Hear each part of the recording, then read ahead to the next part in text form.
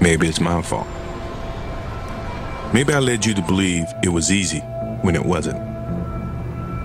Maybe I made you think my highlights started at the free throw line and not in the gym. Maybe I made you think that every shot I took was a game winner. That my game was built on flash and not fire. Maybe it's my fault that you didn't see that failure gave me strength, that my pain was my motivation. Maybe I led you to believe that basketball was a God-given gift and not something I worked for every single day of my life. Maybe I destroyed the game. Or maybe you're just making excuses.